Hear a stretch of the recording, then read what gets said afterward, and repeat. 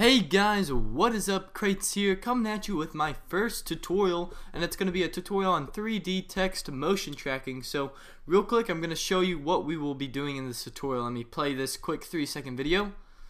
So very simple, adding text into a real scene in a video game. So this is Call of Duty Black Ops, and of course you can use any game you want, but I just chose to use that video file. And let's go ahead and get started with this tutorial. So go ahead, you're going to want to open your After Effects CS5 or CS4, and the three programs we're going to be using today is Cinema 4D, Boujou, and After Effects. So if you go into After Effects, go ahead and go to File, Import, File, and then you're going to find whatever movie file you want to use.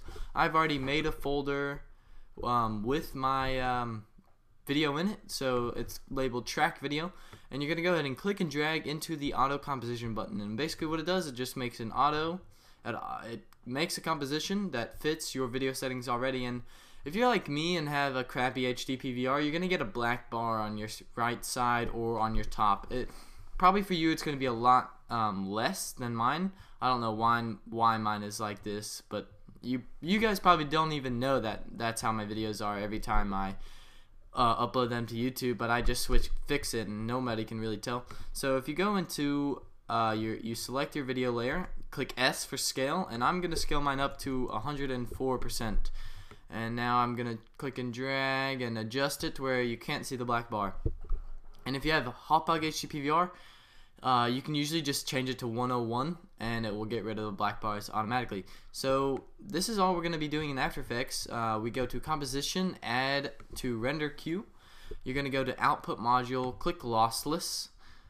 You're going to go to Format and make a TIFF sequence. And this is going to create a sequence of images, of TIFF files of the video at 30 frames per second, because that is what frame rate I recorded at. And if you go into render settings, you're going to want to make it 30 frames per second. So if it doesn't say use comp frame rate, if it's not 30, make it 30, unless it's lower. If it's 29.97, you're not going to want to increase the frame rate, or it's not going to look good. So just leave it at, if it's less, leave it at that. If it's more, bring it down to 30, and then hit OK.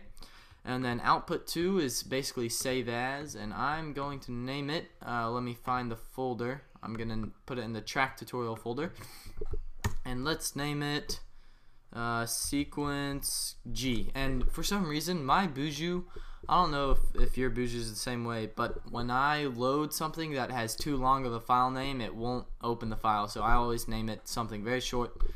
And so I'm just naming it sequence G for sequence on grid. And then you're gonna go ahead, and I did something really wrong. Go ahead and hit new folder, and you're gonna need to name the folder something, sequence track, and then you're gonna save all of those files in that folder, because what it does, it creates a bunch of files, and you don't want all those files just hanging around somewhere. So make a folder for that and go ahead and hit render, and it should render extremely fast. And yep, I'm already halfway done. So but if you have a different computer or a slower computer, it might take longer, so don't worry if it's slow on that part. So we're done with After Effects. Go ahead and close out of that. Now we're gonna go into Boujou, and when you open it, it should just open like this. You're gonna go to Import Sequence, and you're gonna find where you saved that folder, and I saved it to my desktop, track tutorial folder, and then sequence track folder.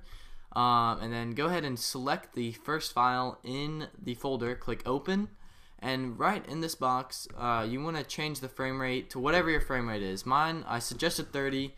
Hopefully you did use 30, but anything else, just switch it to whatever it is, and you're going to go ahead and hit apply. And now if you notice, it changed back to 25.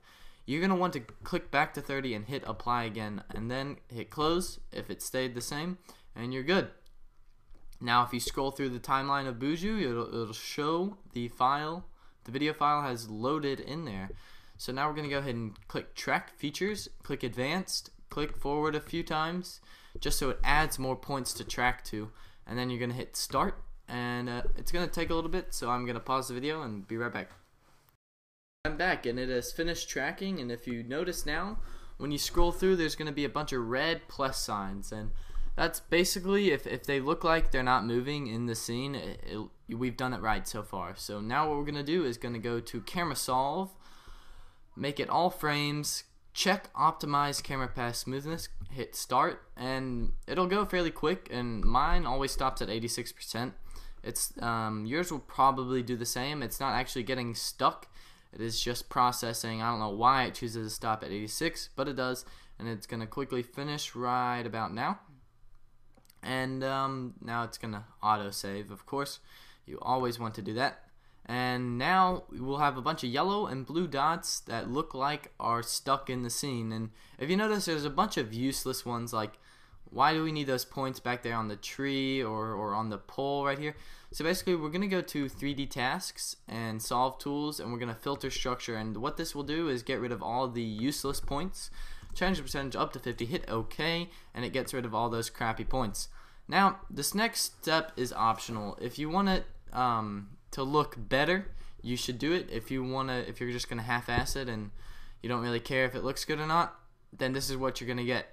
If you hit add test object, it automatically puts the floor in the middle of the picture, or whatever this is called, the video file. But if we go to scene geometry, click add coordinate from hint, and go to x-axis, and for all of you people that aren't retarded in math, x-axis is the horizontal, so left to right. We're going to select that point, and then we're going to go to what we think is another point horizontal to that, and we're going to hit command click, and it should select both points, and then connect to selected, add another coordinate from hint, make it the z-axis, and the z-axis is forward and backwards. So select that point, and let's select, select that point and that point. Hold once again, hold command and click. Now both points should be selected. Connect to selected. We're gonna hit add coordinate from hit one more time, change it to origin, and we're gonna select the point that which we think is in the middle. So that looks about right. Connect to selected, update coordinate frame, update it again just to make sure. Hit close, and now when we add a test object, it's gonna be right there, and that is exactly what we want. Hopefully yours turns out as well as mine. Go ahead and hit delete on the test object. Now we are going to go to export to camera solve, and we're gonna browse. Now you're just gonna choose where you want to save it, and of course I'm gonna save it in that folder, and we're gonna name it, what should we name it? Track Boujou file, and hit save.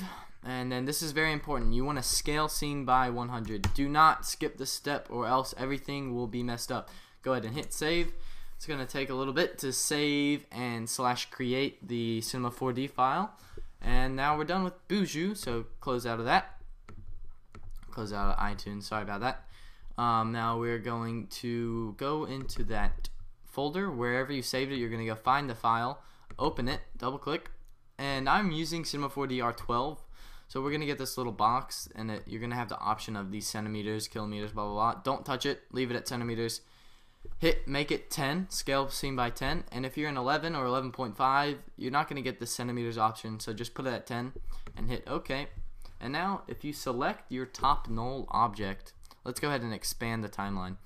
When you drag through, it should be motion tracked in place, so it should look like it's not moving, and it's a pretty good track. These first few frames are a little off, so we'll probably start, when we export it, we'll probably export it from 15 onwards. So let's go ahead and make a new material and you do this by double clicking in that little gray area. Double click on it, uncheck specular, go to color, click this little arrow for texture, load image, and this is where we're going to load our sequence, our image sequence. Go to the folder, and you're going to want to find the first frame. For some reason my frames aren't in order, so you're going to find the quadruple or the 5.0 file and hit open, and then you're going to hit no, and then you're going to double click on this little image right here, and then you're going to go to animation in the top 3 tabs up there. You're going to hit animation, and this is where you put in whatever frame rate you have. So it's very important for you to remember that frame rate, and like I said, you should use 30. So go ahead and put in your frame rate and hit calculate, and it's going to calculate the total amount of frames that this video has. Go ahead and close out of that.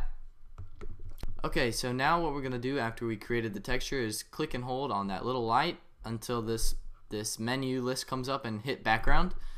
And now we are going to click and drag this material onto the background, and it will load our image sequence into the Cinema 4D file.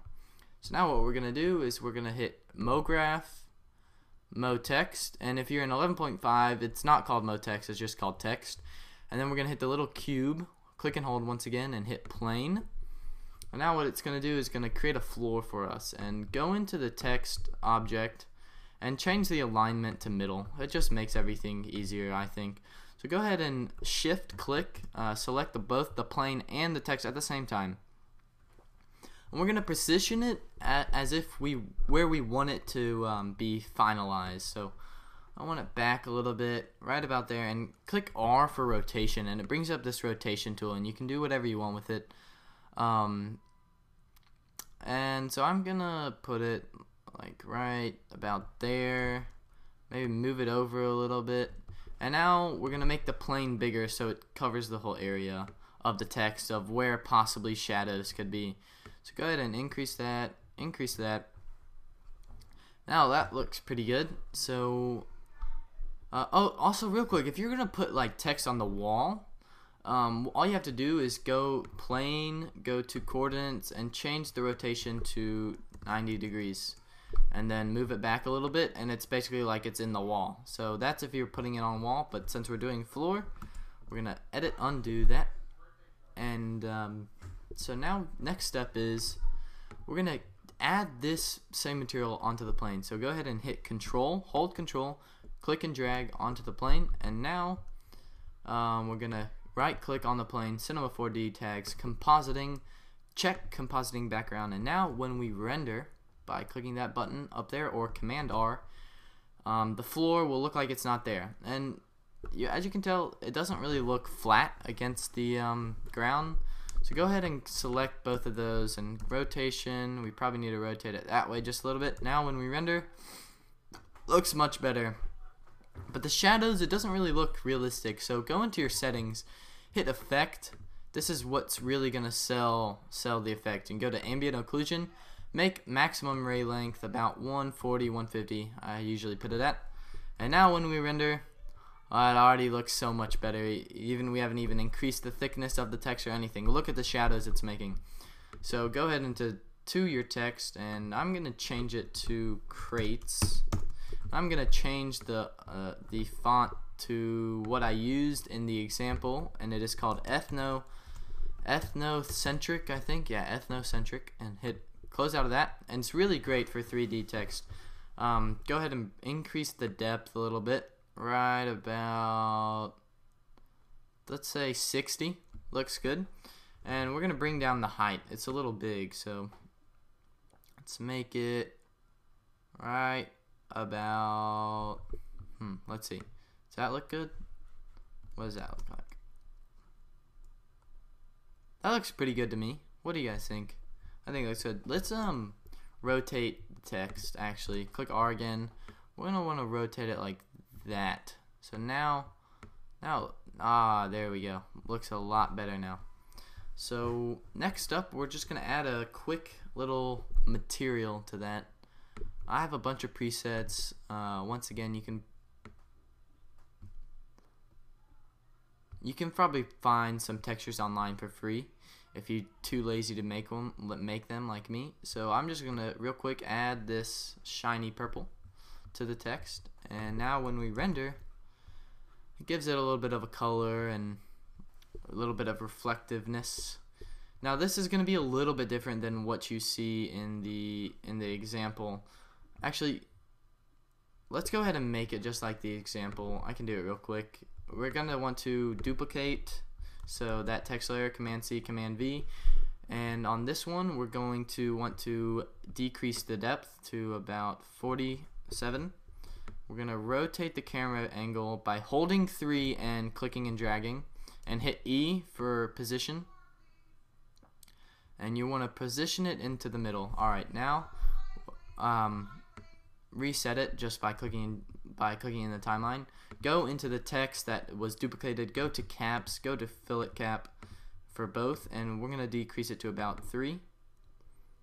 And now, oh, not increase it, decrease it. Let's see what 3 looks like. It looks pretty good. So now we can add a different color to that. So I'm gonna just real quick load another material. Just a black will look probably good, shiny black. Alright, click and drag it onto there, and now when we render, give us like a blue and a black. That looks pretty sweet. Of course, you can use any colors you want. I encourage you to be creative and use original text and colors. So that's pretty much it. The last thing we're going to do is add a light for shadows. Go ahead and hit the white button just one time. It'll create a light. And we want to position it as if it was actually in the game. So if you know this map well, the sun is behind us. So we're going to go ahead and move it back. Move it this way. And once again, position. We can change the camera position real quick by holding 3 and moving around. And it looks a little weird, but it's not going to finish like this. So go ahead and move it back. Zoom out by scrolling up and back. Okay, that looks like about good. Once again, click in the timeline to reset it. Go into your light properties, go to shadow map soft, decrease it to about 40 or 50. And now when we render, there's going to be a slight shadow, and you probably can't really tell, but let me just go ahead and increase it so you can see what's going on. You obviously don't want to do this, but it creates a shadow on the floor behind it. So you want it to be about 40 or 50. Let's put it about 40.